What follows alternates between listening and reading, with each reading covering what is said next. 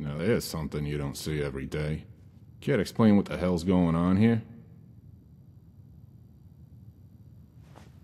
Sorry, who are you? Name's Jake. Jake Wilson, chairman of the Diamond City Council. I was just on my way up to confront our ex-butterball chief here when I heard the commotion. Only caught the last part of that conversation, but jeepers, so he really was a synth. I know this is a long shot, but you didn't happen to get a recording of that confession, did you? You're in luck. Got it right here. No fooling. Must be my lucky day. I don't know what sort of voodoo mind trick he used to pull that confession out of McDonough, but we could sure use someone with that kind of savvy around here. Are you willing to help us out? Depends. What's in it for me? Just trust me when I say being a friend of the council has its perks. Now let me explain the particulars.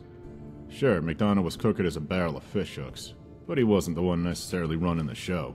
What do you mean by that? It's those upper stands bastards. Some of them are slicker than a slop jar. So rotten they've got more ways to fleece the public purse than a room full of pre-war lawyers. And if they get their way, McDonough's replacement could be even worse.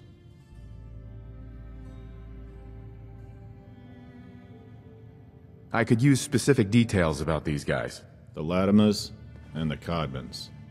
Everyone knows these families are dealing off the bottom of the deck. But they're smooth operators, and we haven't been able to find any dirt that sticks to them. That's where you come in. The info I'm about to give you might provide some leads. Maybe you'll find something that we overlooked. But this is confidential, so keep it on the down low until you find some hard evidence. You got any questions before we get started?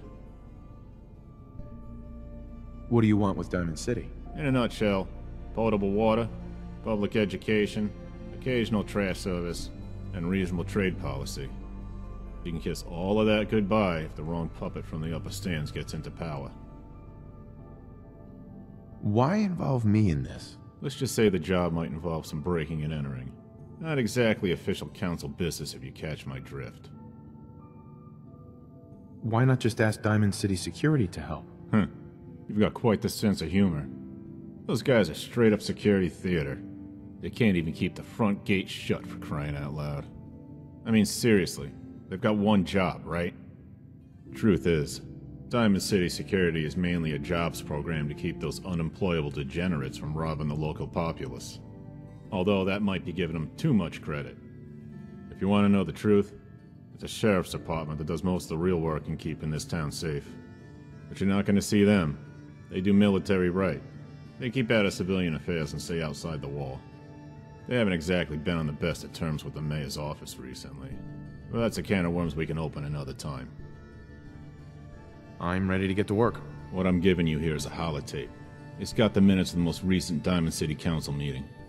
Our stenographer's prose isn't quite as exhilarating as an issue of Cat's Paw magazine. But if you read between the lines, you'll see what I mean about the Latimers and the Codmans.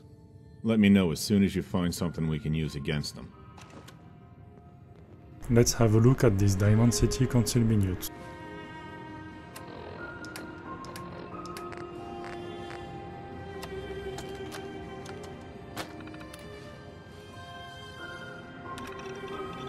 This water purity port is linked to a small quest where you have to clean out the water at Diamond City because there are dead people and trash deep in the water, so you have to clean it out. The public school issue is about a woman not happy funding public education and says, "Why should I care how dumb your kids are?" I'm pretty sure you know where this is going.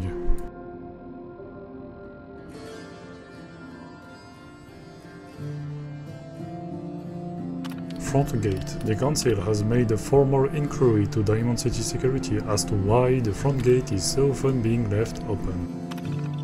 Trash service. It basically says that Diamond City is a disgusting city. There is trash everywhere, whereas in cities like Far Harbor, Providence, DC, even Good Neighbor, at least they pretend to clean things up, and Diamond City is just full of garbage. The Good Neighbor part is a reference to the cleaning lady that actually cleans nothing. Pointed this out in one of the previous videos. The cleaning lady in Good Neighbor is referenced several times in Depravity mode. You'll see it's funny. The final part is DCODA for Diamond City Occupational Licensing Agency. This is about letting the rich people in Diamond City keeping the power and even gaining more power by preventing the poor people from getting better living conditions. What is interesting here is that this part of Depravity mode is not about the main character doing bad things and stuff like that. It's more about the whole city and its council, and so it's about politics, and we are gonna clean up the city basically. But first we need to find out some clues and evidence about who did what. This is what I like about you, Wellingham. You know what you are. Not trying to be anything other than helpful. Not like those people down there. Lower field workers always want what they haven't earned. Sweet. A classic trope of social inequality.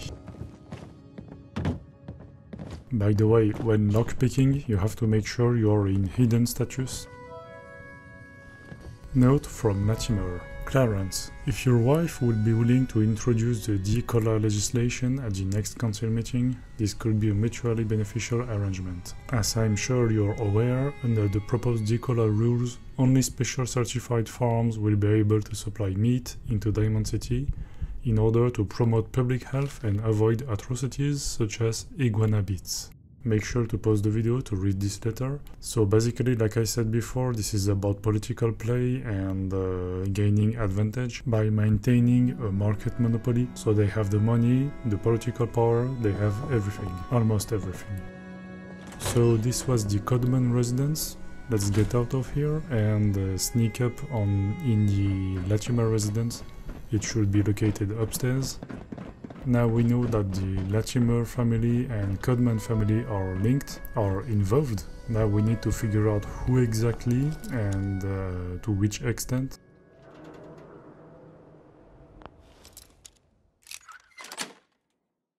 Got it. Funny how they have a little indoor boat here and an indoor pool, if we can call it that.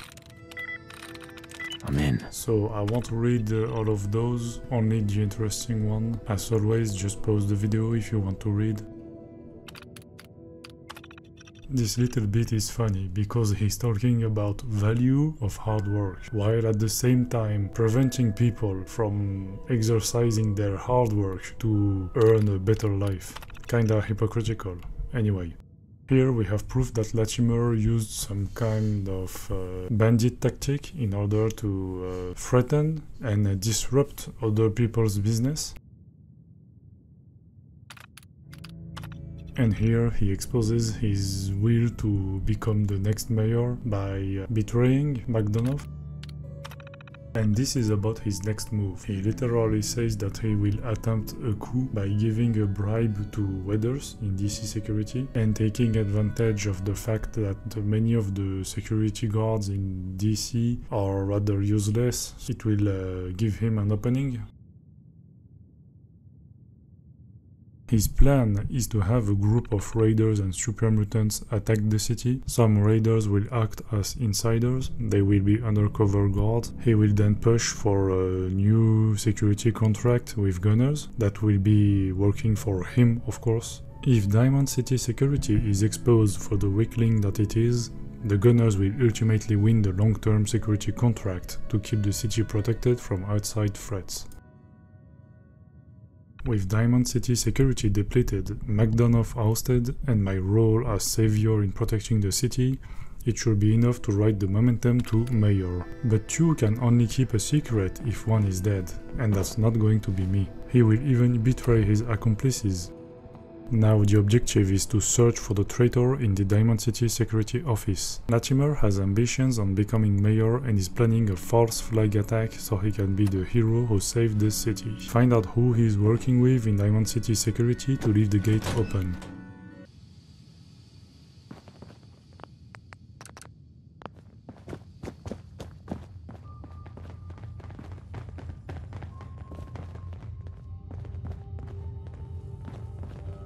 Hope you didn't run into any trouble getting here. That bridge across the river? Super mutants. Hope you didn't run into any trouble getting here. That bridge across the river? I've outlived my Super mutants. usefulness. Use it as an ambush point. Well, going to say something? Let me go. Everything's fine. This is all just a misunderstanding. In the previous part I chose to jail him. We will decide what to do with him later. For now we have to continue the quest. Hey, you were in the paper, right? You're 200 years old? Pretty good for your age, huh? Sergeant Weathers, it's time, please proceed. Malcolm, as in Malcolm Latimer. Yeah, I lost him! Alright, let's go! What are you looking for?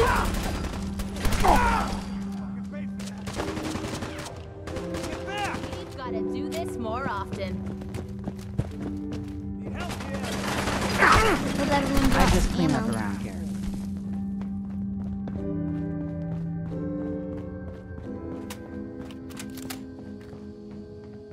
Gotta be something of value on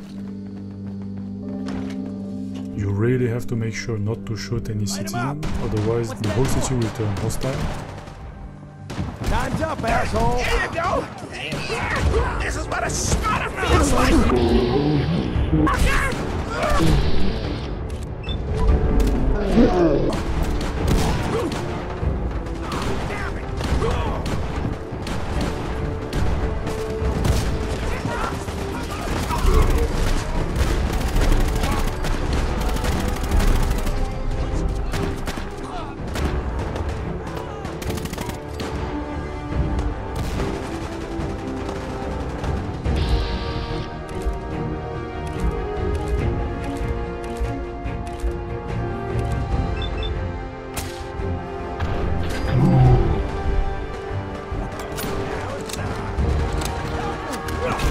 Gotta be joking.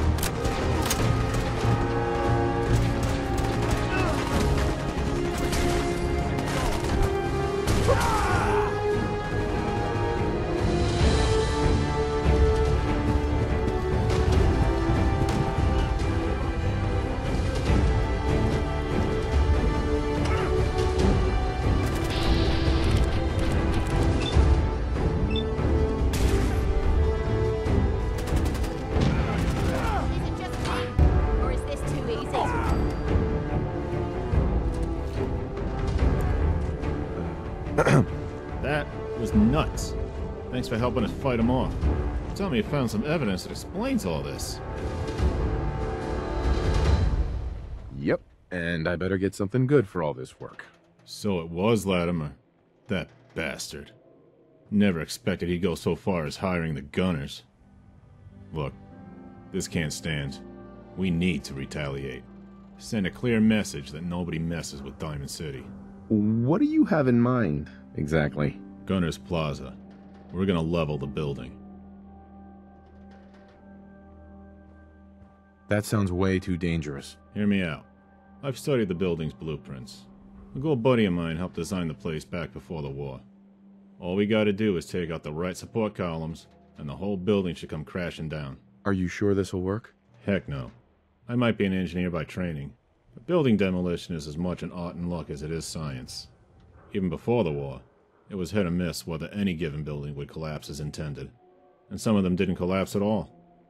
On the bright side, I've got a remote detonation system we can use. Also some explosive charges I scrounged up from the Diamond City strong room. Problem is, we're gonna need a lot more C4 to take down that building.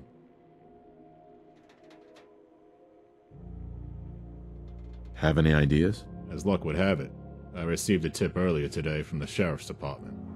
Seems there's a weapons deal going down in East Cambridge, at the park northwest of the Cambridge crater. You can hijack that merchandise. That might give us the explosives we need. Here, I'll mark the location of the park on your map. Bring some backup. Okay, let's talk about tactics. I've heard about your various exploits. I'm not about to tell you how to do your job on intercepting the explosives. But once you've got the C4, and you've cleared out Gunner's Plaza, the process is relatively straightforward. Place the explosive charges on the main structural supports, get clear of the building, and then use the remote detonator. I'll sync the detonator up with your Pip-Boy, so you can activate the detonation sequence that way. Now look, sorry to cut you short, but I've got to go deal with the fallout from this raid. A lot of folks in need around here. Let me know once you've dealt with those gunners, and good luck. I accidentally deleted the footage where I retrieved the explosive, but thankfully it is not something that involves backstory, plots, or dialogue. God, I hope there's a bounty on you. You're gonna pay.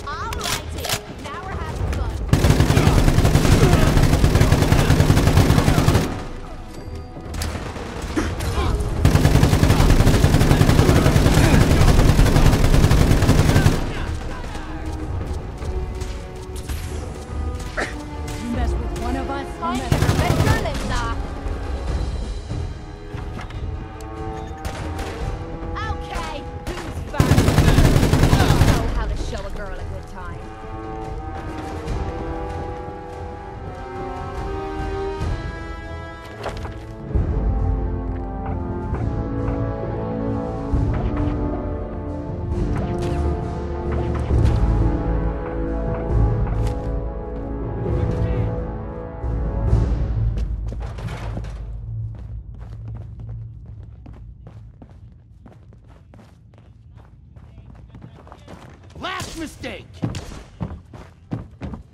Let's rock. Okay.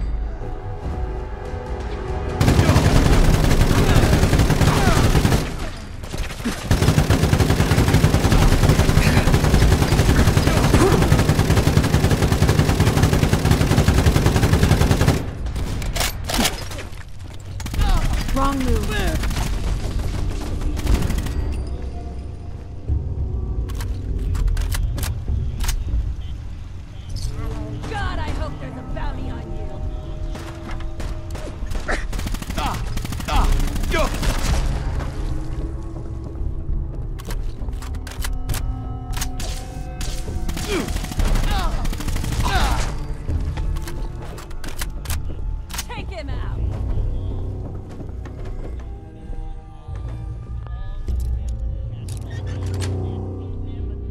it.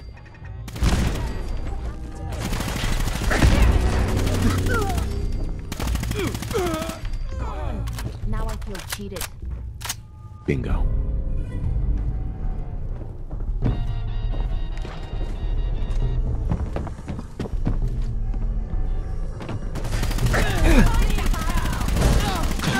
On the inspirations. Sure, let's stand here in the open and wait to get shot. Nice. You sure this is gonna work?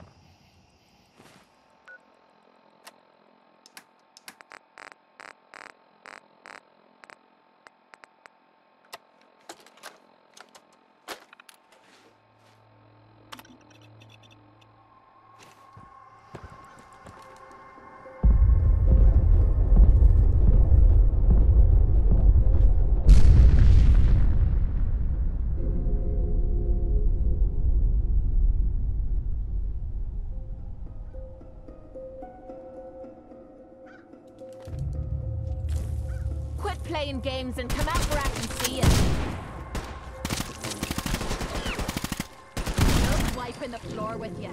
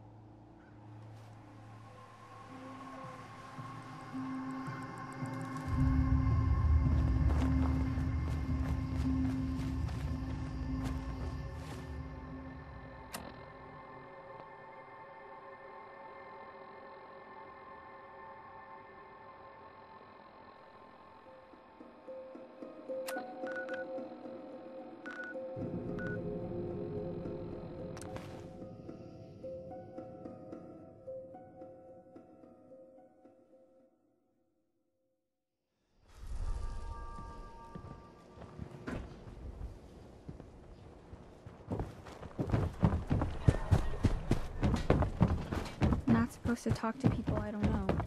Oh.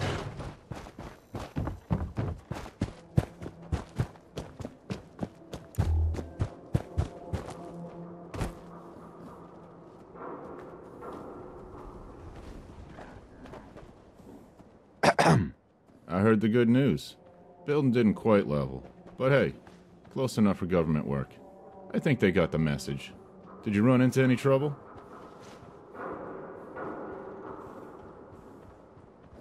You'd be surprised. It was as easy as pushing a button. Wish I'd been there to see it myself. Thank you again for everything. I've got one more favor to ask, though. And before you say anything, let me explain. I talked things over with the Diamond City Council. Seemed everyone's a bit nervous that we have no acting mayor at a stressful time like this. It's gonna take us a while to run a proper election. And well, we need someone tough to take over the role in the meantime. Most folks on the council are mightily impressed with how you handled McDonough, the Diamond City raid, and the Gunners Plaza. So if you're interested, we'd like to offer you the job of interim mayor. What exactly do I have to do? Well, the council and the sheriff's department handle most of the day-to-day work for civilian and military, respectively. You'll have to make policy decisions here and there, but mainly, the people just need to feel secure, like they've got someone strong and capable in charge. You think you can handle that? I assume this is a paying job. The job itself pays pretty well, but most of the real money It's made after you leave office. You know, giving speeches, writing books and such. Heck, you don't even have to write the books if you don't want to. Just put your name on the cover. Easiest caps you'll ever make. Absolutely. I'm in. Well then, let me be the first to congratulate you. As acting mayor, I'm giving you the key to the Diamond City Strong Room. It's where we hold our council meetings and keep some of the city's valuables. That's good to know. Now your first job as mayor is to help us decide on punishments for the Latimer and the Cogman families. Second issue is to address our immigration policy.